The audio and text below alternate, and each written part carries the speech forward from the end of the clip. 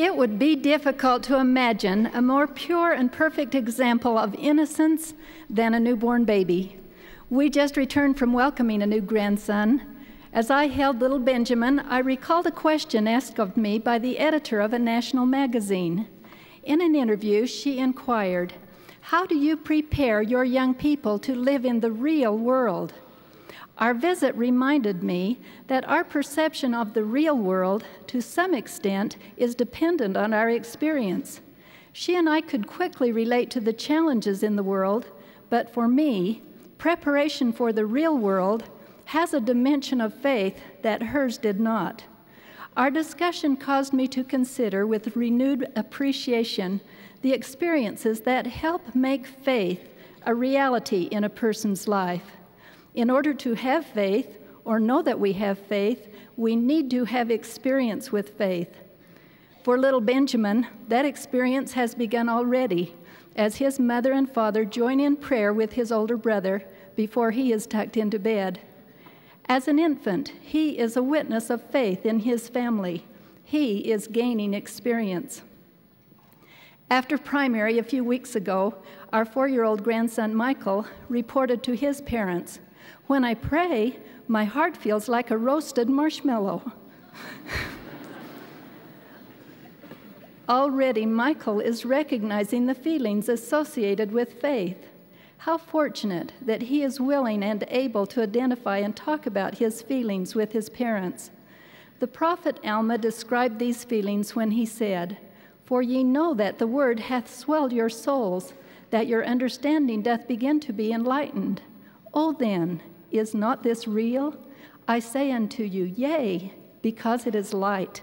And whatsoever is light is good, because it is discernible." Learning to discern the teachings of the Spirit is an important part of helping faith become a reality. My daughter Karen shared her experience. She said, "When I was just a little girl, I started reading the Book of Mormon for the first time. After many days of reading, I came one night to 1 Nephi 3 and 7. I will go and do the things which the Lord hath commanded, for I know that the Lord giveth no commandments unto the children of men, save he shall prepare a way for them, that they may accomplish the thing which he commandeth them." Karen continued, "I didn't know this was a famous verse, but as I read that verse, I felt strongly impressed. I was impressed that Heavenly Father would help us keep his commandments, but the deep impression was really more of a feeling. I had seen my parents mark verses in their scriptures with red pencils, so I got up and searched through the house until I found a red pencil. And with a great sense of solemnity and importance, I marked that verse in my own Book of Mormon." Karen continued, "Over the years as I read the scriptures, that experience was repeated time and time again, reading a verse and feeling deeply impressed. In time, I came to recognize that feeling as the Holy Ghost. As a missionary, I saw others read verses and feel deeply impressed, to the extent that they were willing and able to change their lives and accept the gospel." End quote. As we are learning to discern the promptings of the Spirit, there are so many distractions. At one time, President Ezra Taft Benson reminded us that the world shouts louder than the whisperings of the Holy Ghost. Each of us has to learn to be sensitive and to listen to the whisper. Years ago, a friend was being challenged as she saw the real world shouting at her family. She said, "I wish we could lock our children in the temple until they turn 21. That solution might have kept them innocent, but that is not the plan. Just as Adam and Eve had to leave the Garden of Eden, spiritual maturity requires that we have experience in this world. It is experience that helps us know good from evil. It is experience that helps us recognize the promptings of the Spirit. Experience can also help us recognize when good feelings are lacking. In the booklet, For the Strength of Youth, it states, "You cannot do wrong and feel right. It is impossible." A young woman said, "The past few weeks, I have come back to the church. I went to my bishop and repented, and I've been trying to live the gospel." She added, "I have learned something. When I do good, I feel good." Our Heavenly Father knew we would make mistakes as we learned to make choices. He provided a Savior for us. Elder Bruce C. Hafen said, "Because of the atonement of Jesus Christ, we may learn from our experience without being condemned by our experience." End quote.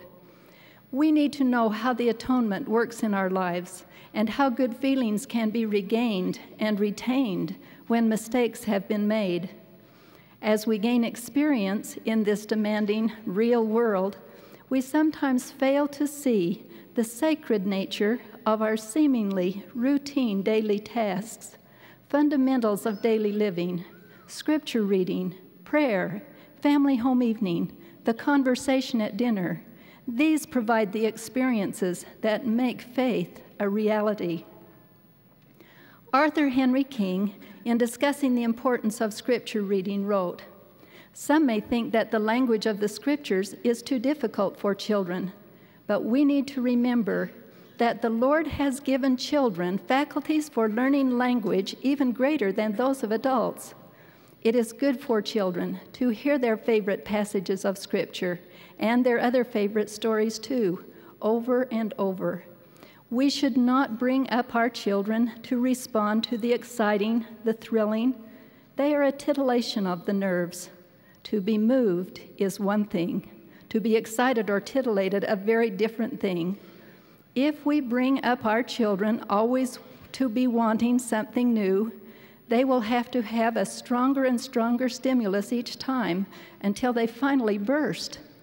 But if we inure our children to stability, to repetition, to normal life, then they will live decent lives." End quote. The time we spend with children and youth in their growing years provides the experience that is preparation for the real world. A young man returning from his mission shared his experience with faith. He acknowledged it as a miracle in his life. He said, "I was the first of 6 children born to my parents. My mother and father taught me when I was young the principles of the gospel. Faith was taught through the example of both my mother and father. When I was only 10 years old, my father, this great example of trusting the Lord, was killed in an accident. I was young and had feelings to deal with that were new to me." This young man said he realized that he had 2 choices available to him. Quote, "I could have become bitter towards the Lord and lost all that I now have, or I could trust the Lord. Because of the example of my parents, trust was the path I chose. Choosing faith has made all of the difference." End quote. Being a witness of the faith of young people has increased my faith. One young mother wrote, "When I was 13, I knew my life was not worth living. I was living in an abusive home where there never seemed to be lasting happiness. My 2 best friends told me they didn't want to be friends with me anymore because I thought I was too good for them, which made no sense, but it left me feeling completely alone. As the battles in my house continued to rage, I went to my bedroom. I was so scared. I knelt and called to the one person I still knew I had. I pleaded to my Father in heaven to somehow take me home. I said, 'Father, I need to be with you. I need to feel your arms around me.' As I sat crying and quietly waiting in that desperate moment for Heavenly Father's arms to reach down, I heard a voice. 'Put your arms around yourself, and I will be with you.' As I followed that prompting, I felt Heavenly Father's love assure me that I could go on, and I would go on, and I was not alone." End quote. At a difficult time, this young woman turned to Heavenly Father. Her experience made her faith stronger and more real. The reward of her faith is evident in her temple marriage and family life today. I am so thankful for leaders who encourage us to commit to experiences that help build faith. The auxiliaries of the church are a resource to families in strengthening the faith of members. The Personal Progress Program encourages each young woman to make commitments that will help make her faith a reality. Her choices invite her to make a commitment, carry it out, and report to someone. It is the process of progress. It is very much the same process we go through as we accept callings in the church. Make a commitment, carry it out, and report to someone. One of the miracles of the restoration of the gospel and the organization of the church in these latter days is that the plan allows the growth and the change to come to the members. We each have available to us the experience that will help us change, to become spiritually mature. Through our own repeated efforts, our faith can become a reality. May I, in concluding my service, express my love and appreciation to the many who have counseled and supported me, the First Presidency, priesthood leaders, the other auxiliary leaders, my counselors, past and present, the Young Women General Board, and the Young Women staff are magnificent women. Women of faith.